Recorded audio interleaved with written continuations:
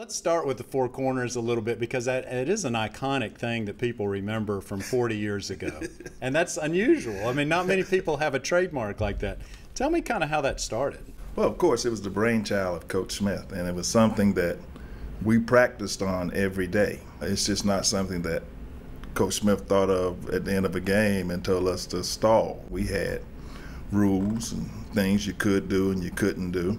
To me, what made the four corners work, Scott, was number one, you had to have 5 very good ball handlers on the court. Not only myself, you know, John Kuster could play the middle, as he did his senior year in the ACC tournament, Eastern Regional. He was MVP. I mean, he could run the middle, Walter Davis.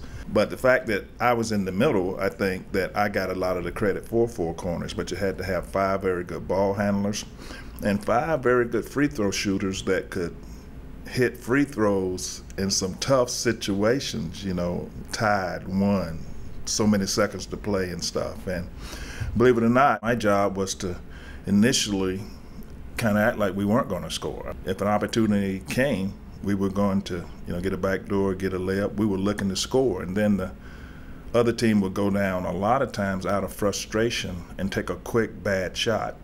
And it was very important for us to block out, get the rebound. We come down, do it again, and, you know, we get up 7 or 8. And at that time, you know, that was pretty much the game. But I do think I get a lot of credit for four corners, but, you know, it had to have 5 very good players on the court to do a lot of good things for four corners to work.